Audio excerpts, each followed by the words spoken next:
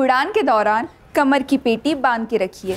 Cabin में हवा का दबाव कम होने के कारण ऑक्सीजन मास्क आपके सर के लगे ऊपर पैनल से अपने आप नीचे आ जाएंगे। ध्यान रखिए, दूसरों की सहायता करने से पहले अपना मास्क सही से पहन लीजिए। अब सबकी यात्रा शुभ हो। धन्यवाद।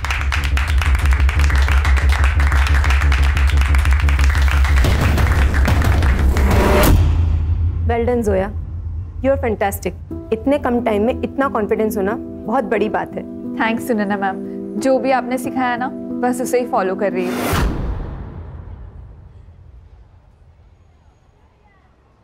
Do what I said. फिर देखना, तुम्हें कोई नहीं रोक सकता। तुम्हारी रिक्रूटमेंट तो पक्की है, बस तुम्हें फाइनल सेशन के लिए हमारी मुंबई वाली ब्रांच में जाना होगा। वहीं कई सारी एयरलाइन कंपनीज इंटरव्यू के लिए आएगी। क्या हुआ? मैम, मुझे एयर होस्टेस बनना है, पर हमारे अब्बू को ये सब नहीं पसंद है। वो नहीं मानेंगे।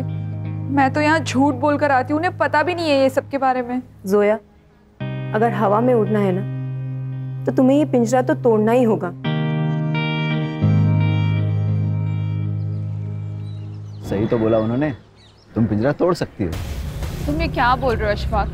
अम्मी अब्बू को हमारे ट्रेनिंग सेंटर के बारे में कुछ भी नहीं पता। अगर उन्हें पता चल गया ना तो हमारा घर से निकलना मुश्किल हो जाएगा। एक काम कर सकते हैं जोया, क्यों ना उससे पहले हम निकाह कर लें और मुंबई भाग जाएं तो?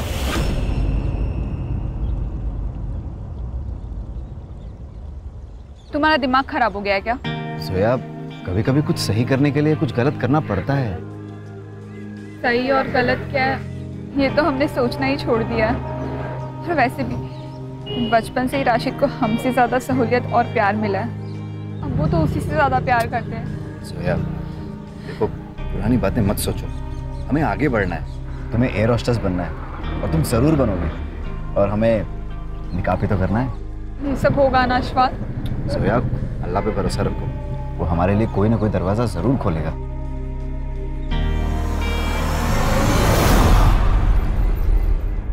कमाल करते हैं सलीम भाई आप। अरे ये हमारी बेटी जोया। सलाम वालेकुम। वालेकुम अस्सलाम।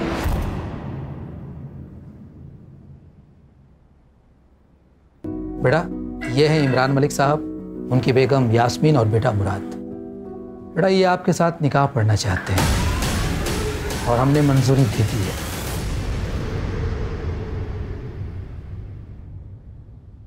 अब्बू आप ये क्या कह रहे हो?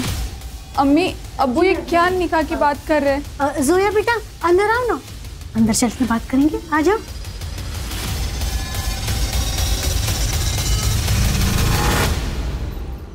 अब्बू आप चाहते हो ना हम कॉलेज नहीं जाए? नहीं जाएंगे, कहीं नहीं जाएंगे। अब्बू हमें ये निकाह नहीं करना है। आप तो हमारे अब्बू है ना, हम ऐसा कैसे कर सकते हैं हमारे साथ? बेटा हम हालात के हाथों मजबूर हैं। अगर ये निकाह नहीं हुआ ना तो हम सब बर्बाद हो जाएंगे और जो ऐशो आराम है ना सब खत्म हो जाएंगे। पापा चुपचाप ये शादी कर लो, ज्यादा सोचने की जरूरत नहीं है।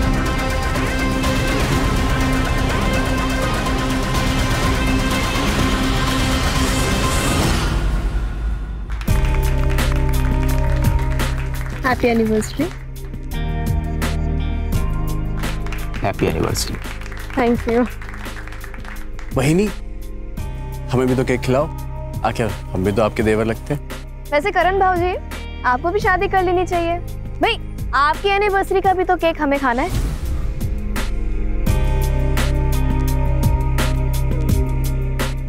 बहिनी मैं शादी कर तो लूं, लेकिन शादी के लिए अच्छी लड़कियां बची कहाँ हैं?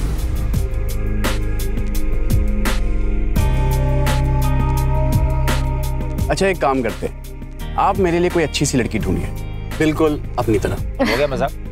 चलो अंदर चलते हैं, डाइनिंग टेबल पे कर लेंगे बाकी का मजाक।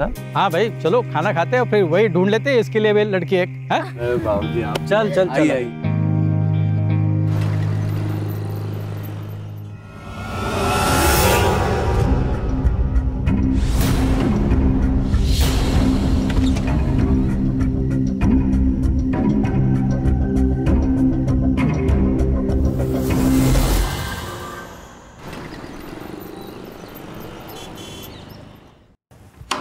अरे इमरान साहब आइए आइए। अस्सलाम वालेकुम। वालेकुम अस्सलाम। अचानक? बस हाँ यही से गुजर रहा था, सोचा आपसे मिल लूं। हाँ ठीक।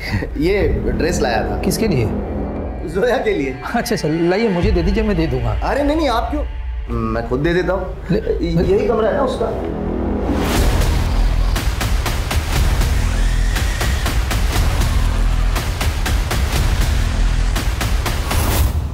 अस्सलाम वालेकुम। वालेकुम अस्सलाम। बड़ी छुपी रुस्तम निकली यार तुम तो। एयर होस्टेस का कोर्स कर रही है और घर पे बताया भी नहीं। चलो छोड़ो ये सब बातें, ये लो तोहफा लाया तुम्हारे लिए। अरे ले लो, बोलो।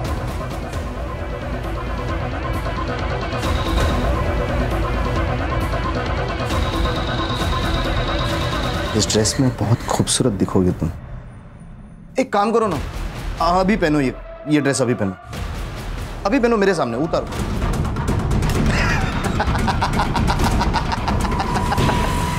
अरे मजाक कर रहा था मैं।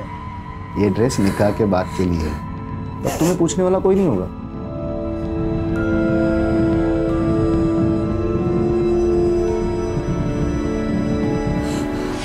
सलाम।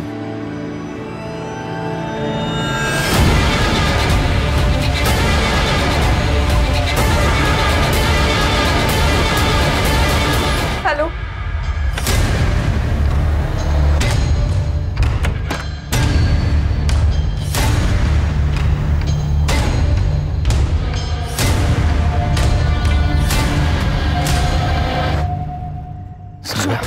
अशफाक चलो यहाँ से, अब हम यहाँ वापस कभी नहीं आएंगे। जोया, हम तुमसे बहुत मोहब्बत करते हैं और हम चाहते हैं हम तुम्हें सब कुछ दें जिसके तुम हकदार हो, लेकिन वहाँ खर्चे के लिए कैसे मैनेज होगा? डोंट वरी, मैंने कुछ कैश और जेवर कैरी किया है, सब मैनेज हो जाएगा। चलो जोया।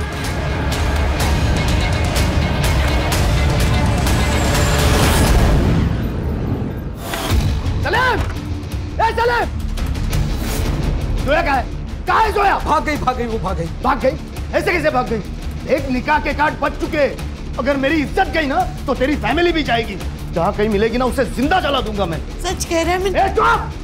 नहीं पता ना तो पता करो, नहीं तो तेरा भांडा फोड़ दूंगा। अरे बहुत इज्जत कमाई है ना तूने। 2 मिनट लगेंगे तेरी इज्जत खत्म करने के लिए। बोल करो करो। मैं पढ़ता हूँ। चल नाटक मत कर। अगर तेरी बेटी नहीं मिली ना तो रोज आके इसके साथ सुहागरात मनाऊंगा, वो भी तेरे और तेरे बेटे के साथ। आंखें किसको दिखा? आंखें दिखा। अरे कुछ नहीं, मैं सब उसने कुछ नहीं किया। आंखें नीचे कर। हाँ ठीक है। मैं दो। हाँ ढूंढ लेंगे।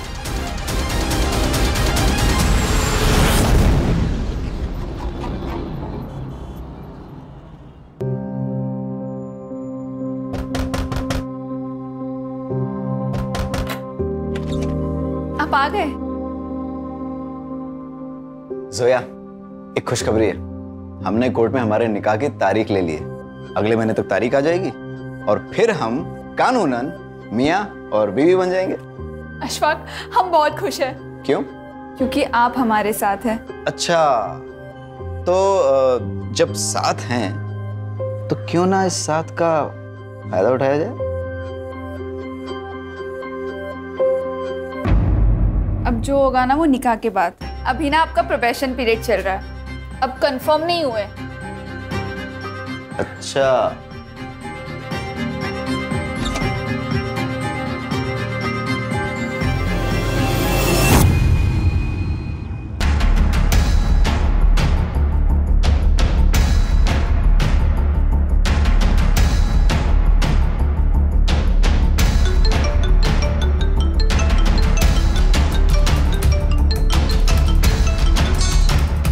हाँ राजू भाई, क्या हाल चाल है? तू मेरे पैसे वापस कर, नहीं तो तेरे हालचाल बिगाड़ देगा मैं। राजू भाई, मैं दे दूंगा पैसा, आप भरोसा रखिए। अबे तुझमें हिम्मत नहीं है पैसे देने की तो सट्टा क्यों लगाया? देख तुझे आखिरी बार बोलता हूँ, अगर तूने मेरे पैसे नहीं दिए तो तुझे और तेरी छमिया को काट डालूंगा। राजू भाई, बस 1 हफ्ते का टाइम दे दो, मैं कुछ करता हूँ। ठीक है, 1 हफ्ते का टाइम।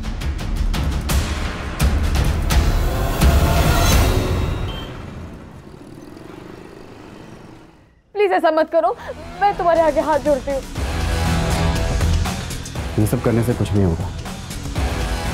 मैंने जो कहा है तुम वो करो, नहीं तो। नहीं नहीं नहीं, ठीक है, जैसा तुम बोलोगे मैं वैसा करूँगी।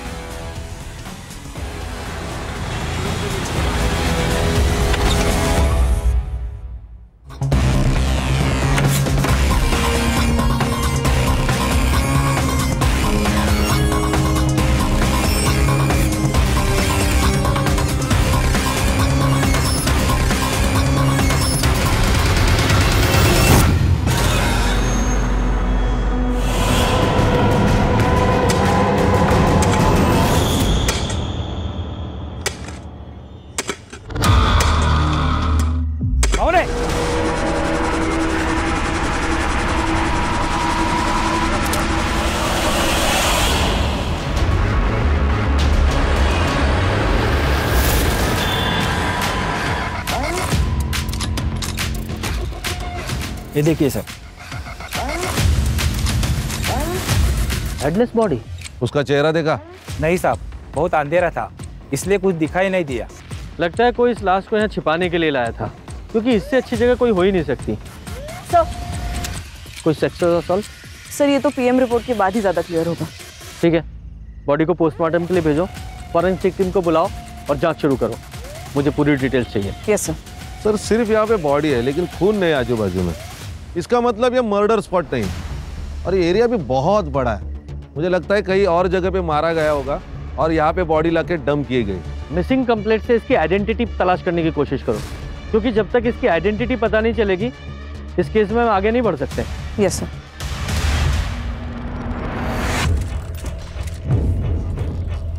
देखिए हमें सिर्फ धड़ मिला है, सिर नहीं। सर जोया का निकाह तय हो चुका था, सब कुछ ठीक चल रहा था, पर एक दिन अचानक वो गायब हो गई। उसका कोई बॉयफ्रेंड था? पर मेरी बेटी अच्छे चाल चलन वाली थी, वो कभी भी कुछ ऐसा वैसा नहीं करेगी। हाँ सर, उसका नाम अशफाक है, उसी के कॉलेज में पढ़ता था। क्या बात कर रही हो तुम? यही इसी गुस्से के कारण वो कुछ आपसे बता नहीं पाई और आपने भी बिना पूछे उसका निकाह तय कर दिया। सब मुझे लगता है वो उसी के साथ भागी होगी। उसने मुझे कॉल भी किया था, वो घर आना चाहती थी सर। उसने आपको फोन किया था? हाँ। कब? 22 तारीख को किया था। मतलब मर्डर वाली रात?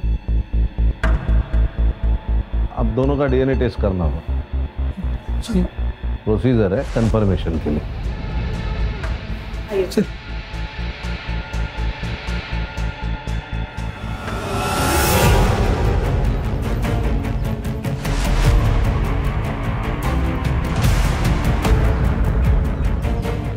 मैम, जोया हमारे इंस्टीट्यूट की सबसे काबिल स्टूडेंट थी, लेकिन उसके घर वालों को उसके पैशन के बारे में कुछ भी पता नहीं था। वो हमेशा टेंशन में रहती थी, लेकिन बाद में उसे टॉर्चर किया जाता था।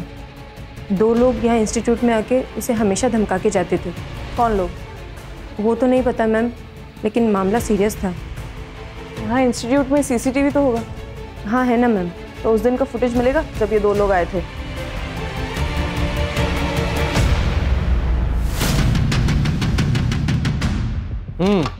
तो बताओ क्या सीन है और क्यों है? सर गुस्सा आया था मुझे जोया पर। मेरे अब्बू को बुढ़ापे में शादी करनी थी, वो भी उस लड़की से जो मुझसे उम्र में 2 साल बड़ी है। सर मजाक बन जाता मेरा, मुझे किसी भी हालत में ये निकाह होने से रुकना था, इसलिए हम इंस्टीट्यूट गए सर। मेरे शौहर से शादी करेगी तू? देखिए आप थोड़ा धीरे। तुझे पैसा चाहिए ना? बोल, कितना पैसा चाहिए तुझे? बोल तू। मुझे भी ये निकाह नहीं करना है, आप समझ ये नाटक मत कर, ये तो तुझे पता नहीं है तेरे साथ क्या होगा। देखिए मुझे ये निकाह करने से मना कर दे। हाँ मैं मना कर दूंगी, पर प्लीज आप यहाँ से चले जाइए। निकाह करने का फैसला तुम्हारे पति का था और तुम्हें पता है कि वो पीछे हटने वाला नहीं था, इसलिए तुम लोगों ने सोचा कि जोया को ही रास्ते से हटा देते हैं, इसलिए मिलके मार दिया उसे। सर मेरे अब्बू पुलिस वाले हैं, मैं जानता हूँ कि क्राइम करने के बाद कोई बच नहीं सकता। हमने नहीं मारा है उससे साहब। उसके मरने से तुम्हारा फायदा तो जरूर हुआ है। अगर झूठ बोलोगे तो बुरा फंसोगे, सच बोलोगे तो शायद बचा पाए, कुछ मदद कर सके तुम्हारी। सर हम सब सच ही बता रहे हैं। 22 तारीख की रात को तुम लोग कहाँ थे? हम दोनों घर पे ही थे। और तुम्हारे अब्बू? नाइट ड्यूटी पे थे। इन लोग के सीडीआर और कॉल लोकेशंस निकालो और देखो कि 22 तारीख को ये दोनों कहाँ थे। ये हमारे सस्पेक्ट्स हैं। सर ये इमरान मलिक करप्ट ऑफिसर है। इससे पहले भी घूस लेते हुए बहुत बार पकड़ा गया है, लेकिन कार्रवाई नहीं हुई। बड़ी पहुंची हुई चीज है। सब जानते हैं हम तेरे बारे में। तू सिर्फ नाम का पुलिस वाला है, घूस तुम लेते हो, गुंडों से तुम्हारी दोस्ती है और उन्हीं गुंडों की मदद से तूने जोया को मारा ना। मैं सच कह रहा हूँ, मैंने जोया को नहीं मारा। मुझे तो निकाह पढ़ना था उसके साथ, फिर मैं क्यों मारूंगा उसे? क्योंकि वो तुझे छोड़ के दूसरे के साथ चली गई। सर मैं फिर एक बार कह रहा हूँ आपसे कि आप आपका टाइम वेस्ट कर रहे हो। मैं सच कह रहा हूँ, उस दिन मैं ड्यूटी पर था। पहले पुलिस स्टेशन में था, फिर उसके बाद पेट्रोलिंग के लिए बाहर गया, सीधा घर पे चला गया मैं। आप चाहे तो क्रॉस चेक कर लो, लोकेशन चेक कर लो, जो चाहे वो कर लो, आपको कुछ नहीं मिलने वाला सर। अगर कुछ मिला ना तो सस्पेंड नहीं, सीधा डिसमिस करवाऊंगा तुझे और जेल जाएगा अलग। अभी तो तू जा। सर। खान बहुत घिसा हुआ पुलिस वाला है ये, सब प्रोसीजर पता है इसे। सर ये जोया की सीडीआर रिपोर्ट से तो क्लियर है कि जोया और अशफाक एक साथ ही भागे थे, क्योंकि इन दोनों के बीच 12 तारीख को मैसेजेस एक्सचेंज हुए हैं भागने के बारे में। और जोया के फैमिली ने भी बताया कि वो 12 तारीख से गायब है। इन दोनों की कॉल लोकेशन 10 दिन तक धारावी में थी। वहां पर पूछताछ की तब पता चला कि 10 दिन तक वो वहां थे और फिर वहां से निकल गए। कहाँ निकल गए? सर वो लोग वापस अदई आ गए थे, लेकिन ऑटो स्टैंड से उन दोनों की लोकेशन अलग अलग हो जाती है। जोया की last call location Uran Panvel road पर है, उसके घर से एग्जैक्टली ऑपोजिट डायरेक्शन में, कब्रिस्तान से 3 किलोमीटर दूर। वो वहाँ क्या करने गई थी? सर ये तो पता नहीं, लेकिन हाँ सर तब से अशफाक का फोन स्विच ऑफ है। मैंने ट्रैकिंग पे डाल दिया है। और जोया को जो लास्ट फोन आया था वो किसी टेलीफोन बूथ से आया था, लेकिन वहां पर कोई सीसीटीवी नहीं है। घर से भागी हुई लड़की वापस घर क्यों आ गई? सर शायद दोनों ने शादी कर ली हो, इसलिए बिना डर के वापस आ गए। सर मुझे तो लगता है ऑनर किलिंग का ही मामला है। इस बाप को पता था बेटी वापस आएगी, फुल प्रूफ मर्डर है सर। खान ये भी तो हो सकता है कि जब ये दोनों भागे, एक साथ रह रहे हो, इनका आपस में झगड़ा हुआ हो, अशफाक को गुस्सा आया हो और उसने जोया को ऐसी जगह ले जाके मारा जहां पे जोया की फैमिली पे शक जाए। ऐसा है तो यही फैमिली ने अशफाक को भी मारा होगा। सर जोया की फैमिली पढ़ो जरा। सर जोया की डेथ 22 तारीख को रात को 10 से 12 के बीच हुई है और क्लोरोफॉर्म के ट्रेसेस भी है। सर लगता है पहले उसे बेहोश किया और फिर वहां लाया गया। हाँ हो सकता है। ऐसा भी हो सकता है कि जोया की लास्ट कॉल लोकेशन और मर्डर स्पॉट दोनों एक ही हो। जरा स्पॉट पे जाके चेक करो। सर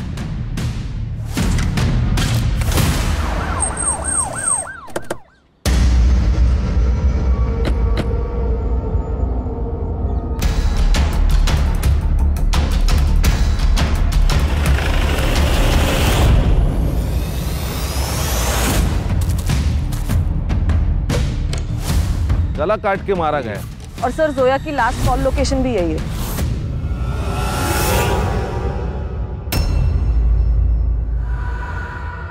सर ये जोया की लास्ट कॉल लोकेशन यही थी। हाँ ये हो भी सकता है और नहीं भी। मालूम है ना ये एरिया पहले ही क्राइम के लिए बदनाम है। कोइंसिडेंस भी हो सकता है। हो सकता है।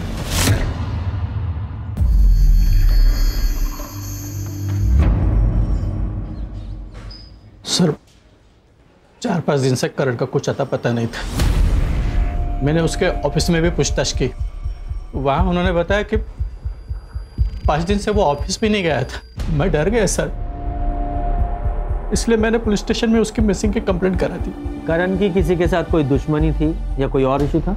सर सीधा साधा बच्चा था, उसकी क्या दुश्मनी हो सकती है किससे? ये जोया कुरैशी को जानते हैं आप? नहीं सर। शायद करण जानता हो। सर हमने तो नाम ही पहली बार सुना। अच्छा सर इन सब की डिटेल्स ले लो और करण का नंबर भी। आइए।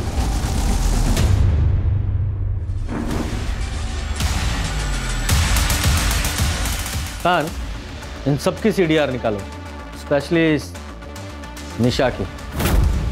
सर मुझे लगता है दोनों केस कनेक्टेड है। कि जोया की लास्ट कॉल लोकेशन और करण का मर्डर स्पॉट दोनों के सर धड़ से अलग किए गए। इतना कोइंसिडेंस नहीं हो सकता।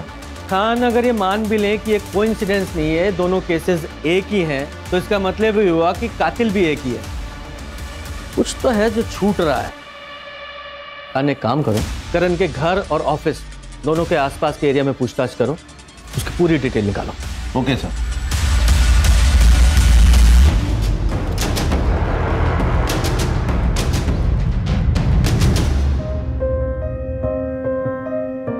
जोया कुरैशी, क्या आपको अशफाक खान आपके शौहर कबूल है?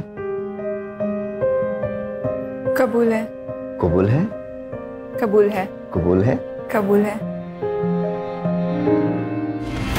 सर, करण के ऑफिस में बात की। उसके कंपनी में एक और पार्टनर है, वैष्णवी पाटिल। ये दोनों मिलकर ट्रैवल एजेंसी चलाते हैं। और ऑफिस से और एक बात पता चली, ये दोनों एक दूसरे से प्यार करते हैं, लेकिन काफी दिनों से झगड़ा चल रहा है। वजह पर्सनल होने के चांसेस है। सर, करण और मैं एक दूसरे से बहुत प्यार करते थे। हम शादी भी करना चाहते थे। सब कुछ सही चल रहा था। फिर गलती क्या हुई? सर, वो बहुत डिस्टर्ब था। घर के माहौल से बहुत परेशान हो चुका था। मतलब? सर, उसकी भाभी ने उस पर रेप का इल्जाम लगाया था। वही नहीं वो तेरी, उसके साथ ही शर्म भी आती तुझे? दादा, मेरा यकीन मानिए, मैंने कुछ नहीं किया। मुझे तुझ पे पहले से ही शक था। निकल निकल निकल। आज के बाद मेरी बीवी के पास दिखाई दिया ना, जान से मार दूंगा तुझे। सर, उन्हीं ने मारा है मेरे करण को। वो निशा झूठी है सर। उसका बाहर अफेयर चल रहा था, करण को ये सब पता चल गया था, इसीलिए उस पर इतना गलत इल्जाम लगा दिया था सर। तुम पिछले 10 दिनों से ऑफिस नहीं जा रही हो। तुम्हारा और करण का क्या झगड़ा हुआ था? सर, हम शादी करना चाहते थे। करण अपने घर में शादी की बात ही नहीं कर पा रहा था, बस टाले जा रहा था। मेरे घर से बहुत प्रेशर था सर, इसीलिए मैंने उसे अल्टीमेटम दिया था कि जब तक वो अपने घर में शादी की बात नहीं कर लेता, मैं ऑफिस नहीं जाऊंगी। उसने मुझे 22 तारीख को कॉल भी किया था। वो सब कुछ भुलाकर मुझसे मिलना चाहता था, लेकिन सर मैंने मिलने से मना कर दिया था।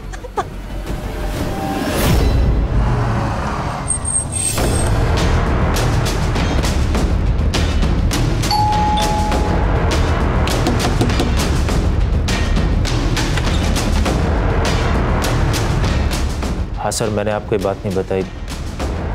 मेरा भाई तो चला गया था, मेरी बीवी तो यहीं पे थी। घर की इज्जत और उसकी इज्जत का ख्याल था, इसलिए सर आपको मैंने बात नहीं बताई। झूठ बोल रहा है तू। तुझे अपने भाई पर गुस्सा था क्योंकि जो हरकत उसने तेरी बीवी के साथ की थी उसका बदला लेना था तुझे। पहले उसे घर से बाहर निकाला और फिर मार दिया। मैं अपने भाई को क्यों मारूंगा? गुस्सा था सर मैं उस पर, लेकिन सर छोटा भाई था मेरा। बहुत प्यार आ रहा है तुझे भाई पे। हाँ, उस भाई पर विश्वास नहीं था? ऐसा तो नहीं तेरी बीवी झूठ बोल रही है? सच में इसका अफेयर चल रहा था और करण यही बताना चाहता था? नहीं सर, आप कैसी बातें कर रहे हैं सर? तेरी सीडीआर और कॉल रिकॉर्ड्स है हमारे पास। तेरा अफेयर नहीं चल रहा क्या? तो फिर ये उदय कौन है? ये सच है कि मेरा और उदय का अफेयर है। मिलिंद मुझे शादी के बाद वो सुख नहीं दे पा रहे थे जो हर पति को अपने पति से उम्मीद होती है। मैं रोज रात में खीर में या दूध में नींद की गोली मिला के दे देती थी सबको, और वो सब खा के सो जाते थे। उसके बाद घर में उदय आता था, सब अच्छा चल रहा था। शायद एक दिन करण ने वो दूध नहीं पिया था। अभी दादा को बताता हूँ मैं। नहीं, मिलिंद को कुछ मत बताना। भाभी, मिलिंद को कुछ मत बताना प्लीज। मिलिंद मुझे वो सुख नहीं दे पा रहे थे, बस इसलिए मैंने ये सब। अच्छा ठीक है, लेकिन एक मेरी शर्त है कि आज के बाद ये सब खत्म और आप दादा को सब कुछ सच सच बताएंगी। नहीं, मैं ये सब नहीं कर पाऊंगी, ये मुझसे नहीं हो पाएगा। जो मैं आपसे कह रहा हूँ ना, आप वो करिए, नहीं तो नहीं, मैं वैसा करूंगी, मैं वैसा ही करूंगी जैसा तुम बोलोगे। मैं डर गई थी सर, मैं डर गई थी, मैं नहीं बता पाई। मुझे लगा कि अब सब खत्म हो जाएगा। उसके बाद मैंने करण पे झूठा इल्जाम डाल दिया। घर में झगड़े शुरू हो गए थे और उसके बाद करण को घर से बाहर निकाल दिया। मैं बच गई। एक दिन घर में कोई नहीं था। रुक अभी तुम, ये वीडियो मैं मिलिंद को भेजता हूँ, फिर वो तुझे सही करेगा। नहीं नहीं नहीं पापा, नहीं नहीं प्लीज ऐसा मत कीजिए। मुझे पता है मेरा बेटा नामर्द है, इसलिए ये सब कुछ तू कर रही है। बहुत गर्मी चढ़ गई है ना तुझ पे, तो मेरे साथ सो जा, मैं ठंडा करता हूँ तुझे। बोल क्या करने का फिर? भेजो वीडियो मिलिंद को भेजो। हाँ? हाँ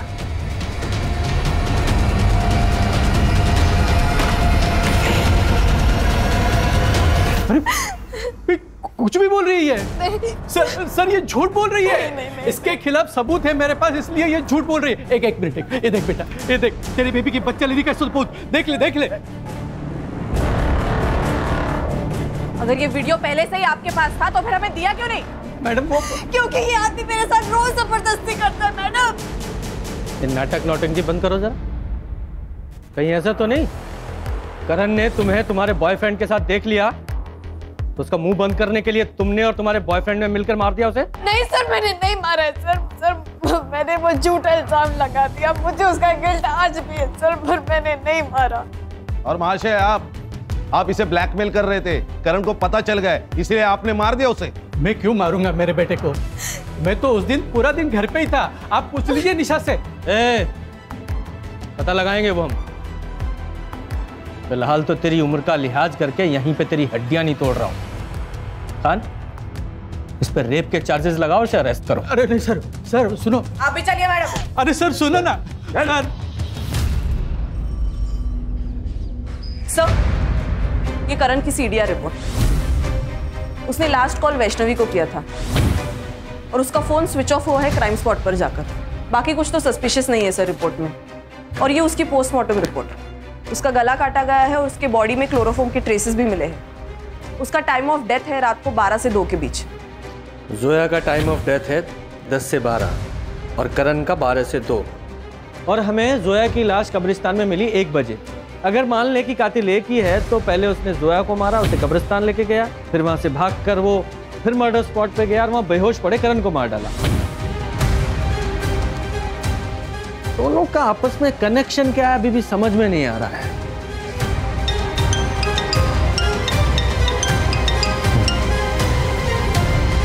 जी सर, जी मैं पहुंच रहा हूं, बस अभी निकल रहा हूं। जय हिंद सर। मैं सीपी ऑफिस जा रहा हूं, मुझे अपडेट करते रहना। Okay sir.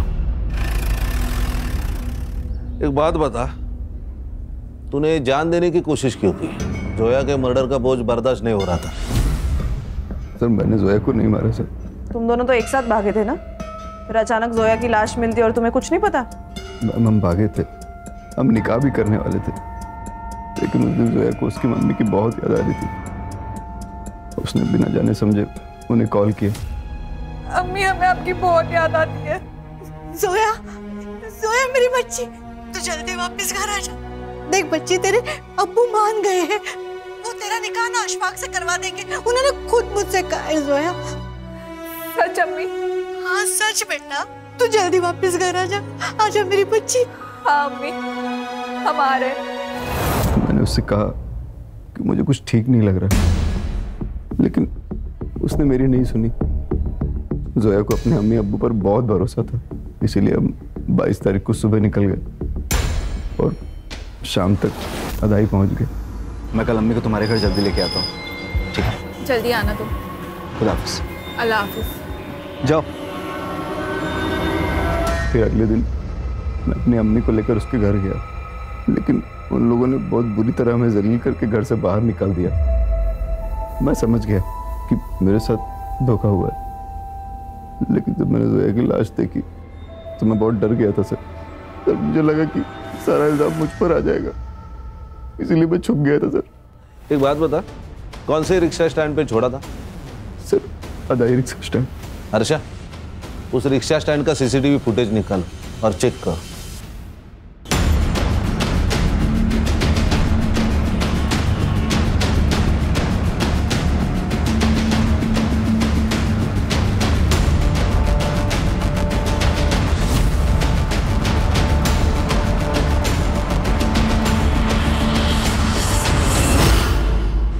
सर, ये करीम है। आधा ही रिक्शा स्टैंड से जोया जिस रिक्शा में बैठी थी उस रिक्शा का ड्राइवर है ये। क्या हुआ था उस दिन? सर, आधा ऑटो स्टैंड से उन्होंने मेरा ऑटो पकड़ा, उन्हें कहीं इंडियन रोड जाना था। रास्ते में किसी का कॉल आया तो उतर गए। किसका कॉल आया? पता नहीं सर। सर शायद ये वही फोन है जो टेलीफोन बूथ से आया था, लेकिन वहां कोई सीसीटीवी नहीं है। ठीक है, तुम जाओ। Okay sir. Sir, Imran Malik से पूछताछ करने पर पता चला कि उसके हाथ में एक केस थी, लेकिन वो बंद कर दी गई विदाउट एनी कंक्लूजन। किसका केस था? सलीम कुरैशी। जोया के अब्बू? सर, मैं उस दिन जल्दी घर से खाना खा के आ गया था। दुकान पे ज़्यादा कस्टमर्स भी नहीं थे। ये क्या है सर? क्या हुआ? आपने ये कैमरा क्यों लगाया चेंजिंग रूम में? मुझे कुछ नहीं पता बेटा, मैं तो कभी चेंजिंग रूम में जाता भी नहीं हूँ। मैं पुलिस से जाऊंगी, कंप्लेन करूंगी। अरे मरियम, मेरी बात सुनो मरियम। अब एफआईआर तो हुई है, इंक्वायरी भी होगी, लोगों में बातें होगी, दुकान पे सील भी लगेगा सलीम भाई। लेकिन सर, वो कैमरा हमने नहीं लगाया था। शायद वो फारूक जो हमारे दुकान पे काम करता था उसने लगाया हो। वो लड़कियों के साथ बहुत बदतमीजी करता था, इसलिए पिछले सप्ताह हमने उसे निकाल दिया। आपकी बात बराबर है, 100% करेक्ट है आप, लेकिन कौन यकीन करेगा? लोग आपको देख के दुकान में आते थे, फारूक को नहीं। तो फिर आप बताइए सर कि हम क्या करें?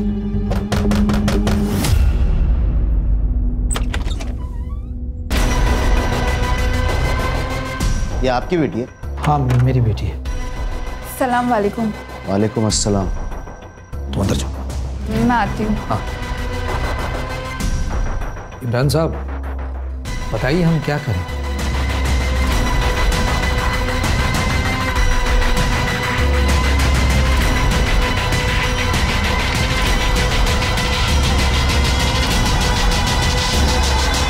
देखो सलीम भाई, मेरा निकाह करवा दो आपकी बेटी के साथ, आपका केस बंद, और उस लड़की को भी मैं संभाल लूंगा।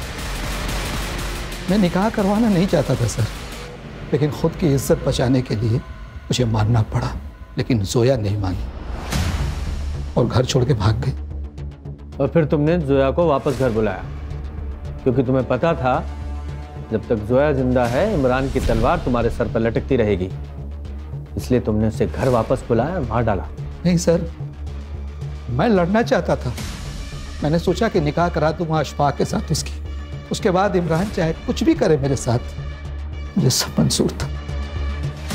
लेकिन मेरी बेटी वापस घर नहीं है साहब, नहीं है।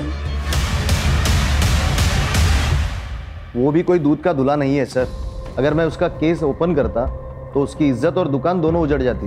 मैं तो बस उसका फायदा कर रहा था। हाँ, सोचा बदले में मेरा थोड़ा फायदा हो जाए। और जब तेरा ये फायदा नहीं हुआ तो मार डाला उसे। सर, किस केस में फंसा जा सकता है और किस में बचा जा सकता है मैं अच्छी तरह से जानता हूँ, तो उसको मारने की बेवकूफ़ी तो नहीं करूँगा मैं। सर, मेरे कहने पर वो रास्ते में क्यों उतर जाती, आप ही सोचो। सर, क्राइम स्पॉट पे 2 मोबाइल एक्टिवेट थे, एक करण और एक जोया, और दोनों के मोबाइल वहीं पे स्विच ऑफ हुए। एक काम करो, ये जो लड़की जहाँ उतरी थी वहां से जहाँ उसका मर्डर हुआ वहां तक का डम डाटा निकालो। और एक वो पुलिस वाला इमरान, इस पर और इसकी फैमिली पे नजर रखो। सर, ये दगड़ू, इसके पास कुछ इन्फॉर्मेशन है। हाँ बोल, क्या इन्फॉर्मेशन है? साहब, वो मुर्शिद है ना जिसको आपने नारायणी शूटआउट केस में पकड़ा था सर, आजकल बहुत पैसे उड़ा रहा है वो। रोज नई नई अलग अलग लड़की आती है उसके पास, मार्केट में बहुत पैसा घुमाया उसने।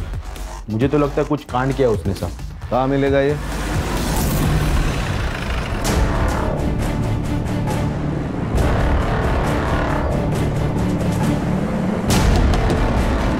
कौन है बे? अरे साहब, अब उनको काय को मार रहा है साहब? मेरे को इस लफड़े के बारे में कुछ नहीं मालूम साहब। मैं तो उस लड़की को भी नहीं जानता हूँ साहब। कान ऐसे नहीं बताएगा ये। वो शेट्टी वाले केस में हमें कोई नहीं मिला ना अभी तक? नहीं।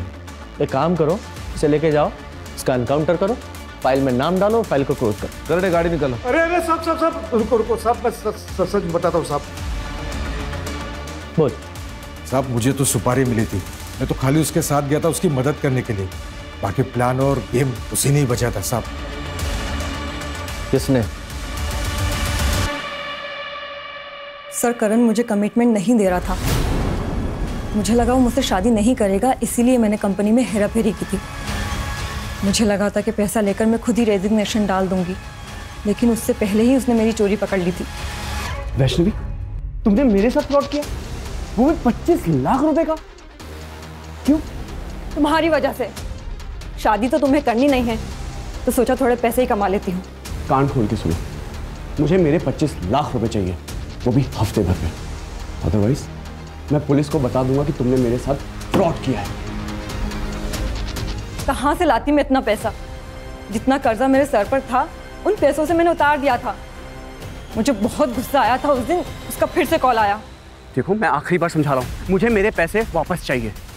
ठीक है, पैसे मेरे एक दोस्त के पास है, वहीं जाकर ले लेते हैं। ठीक है, एड्रेस भेजो।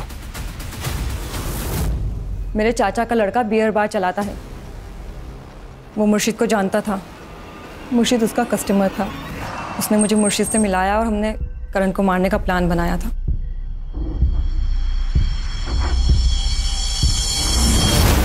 अब ये बताओ कि जोया को क्यों मारा? सर कौन जोया? मैं किसी जोया को नहीं जानती।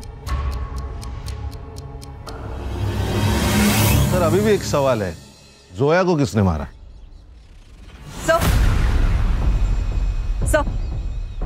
सर आपके कहने के मुताबिक मैंने इमरान और सलीम के फैमिली मेंबर्स पर नजर रखी। ये उनके बैंक ट्रांजैक्शन डिटेल्स है सर। और सर जिस दिन जोया की लाश मिली उस दिन इसने अपनी कार वॉशिंग के लिए डाली थी, वो भी सुबह 6 बजे।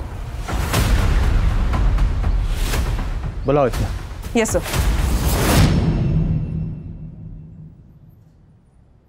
ऐसी कौन सी आफत आ गई थी जो सुबह सुबह 6 बजे तूने अपनी गाड़ी वॉशिंग में डाली?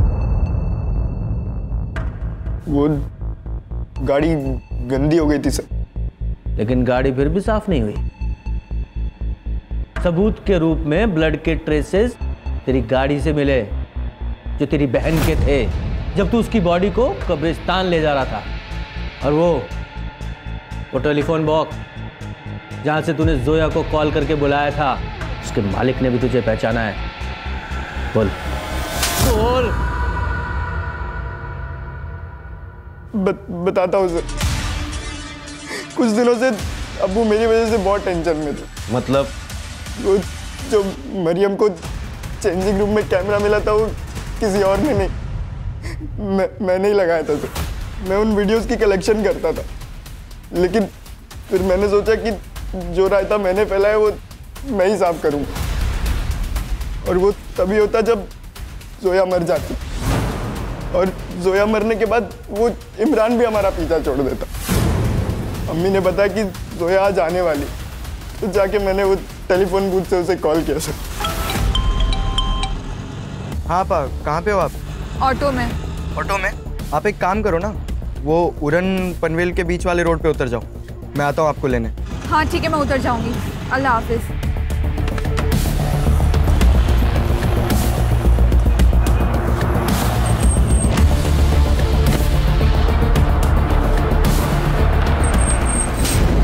अगर तू अपनी आपा से सच्चा प्यार करता ना तो उसे मारता ही नहीं, इमरान के खिलाफ कंप्लेंट करता और ये भी बताता कि वो कैमरा तूने वहां छुपाया था जिससे तेरे बाप की इज्जत बचती।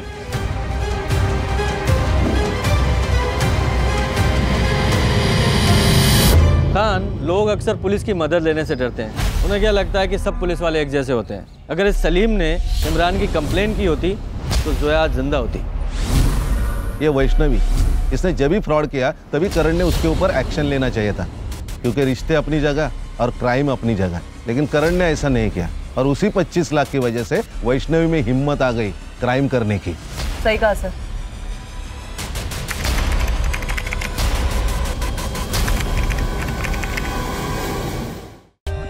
For more updates, subscribe to our channel, click the show links and enjoy watching the videos.